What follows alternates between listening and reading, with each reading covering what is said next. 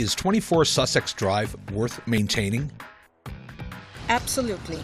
It is our Prime Minister of our country, and he deserves to have the absolute best world-class quarters to live in. It is a shame that we are even thinking about it. Would we think, would Americans think if White House needed it? So why is it that we are even thinking about it? It needs to be fixed, and it needs to be fixed now, and he deserves to be there. Absolutely not. Why Live not? like the rest of us. Just because he's a prime minister, does he have to live in $1 million place? No. Sorry, but he doesn't. Give it to the rest that need it here. No. Why not? Yeah, he can run the country from wherever, right? I don't think it has to be a set location or a set home. No, I mean, there's probably cheaper places that he can go and he can afford to live in, and as taxpayers, we can find those cheaper places. So I think it's worth keeping. Of course, your house and my house probably doesn't have asbestos, right? So why should the Prime Minister live in a place with asbestos? So it makes sense to renovate. It is going to be costly, but I'm sure we can afford it.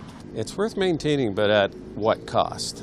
I mean, if we're spending millions on this place, and I would say more than just a few million, the country in so many different places, especially seniors. I mean, seniors that don't get their teeth done because they can't afford it, can't get their eye vision. It needs to be refocused. Build them a new place or rent them a condo.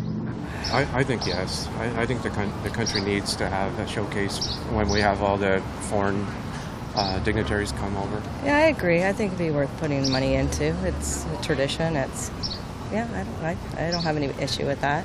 No, absolutely not. I mean, there's so many other things to prioritize right now, and if that's been on the hold for years at this point, with still no end goal as to when it's going to be finished, why are we not prioritizing other things like, income inequality or access to just more resources for the homeless, just things like that have more of a priority right now than this house that's not being used at all. So I think it's completely absurd that we're even thinking about it still at this point. So no, it's not necessary.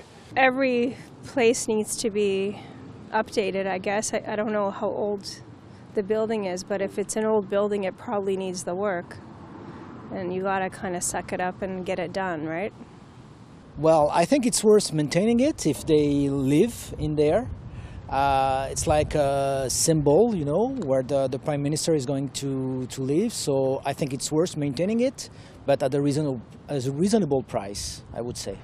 I was in the construction business for 40 years, so things don't last forever. Every once in a while, you have to renovate. And I know that 24 Sussex Drive is not a new building, so sooner or later you're going to have to renovate it.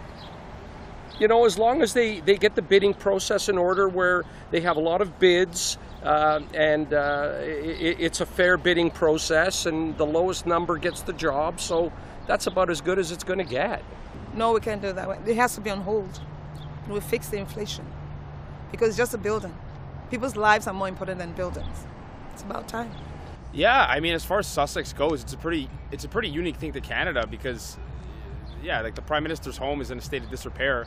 I mean, at this point, just make it a museum. I mean, make it like a thing you could visit, a little cultural hub, a little cultural site, because I don't know if how much tradition is packed in there. I mean, Prime Minister should just operate from a place he's functional and comfortable with, right? Well, I'm an architect, so I guess I do believe in that. And I think, as a nation's capital, you do need to spend money into actually maintaining your infrastructure, your buildings, and we do want it to look good on kind of a national or not national, but international level, to the world, not have buildings crumbling in, the political structure and stuff. It's worth maintaining for Canada because it's Canada's property. If they can spend all the money that they have to spend to maintain Parliament Hill, which Canada owns, they can certainly do what it takes to maintain the Prime Minister's residence because it's not owned by the Prime Minister, it's used by the Prime Minister, it's owned by Canada. So just for historical purposes, it has to be maintained. It's always crazy expensive Whenever they start these renovations, it explodes for some reason. But I'm not against, you know, keeping upkeep of our history and our, you know, our patrimoine and whatnot. So I'm not sure if it's unnecessary, but it's expensive for sure. Would it be worth it? I think from an international perspective, every head of state, I think, needs to project a little bit of an image of, as we would say in French, aisance, you know, of ease, yes. Of ease and a tad bit of luxury.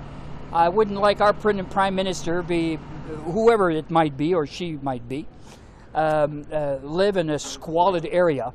But that price tag is just a tad high. Yes.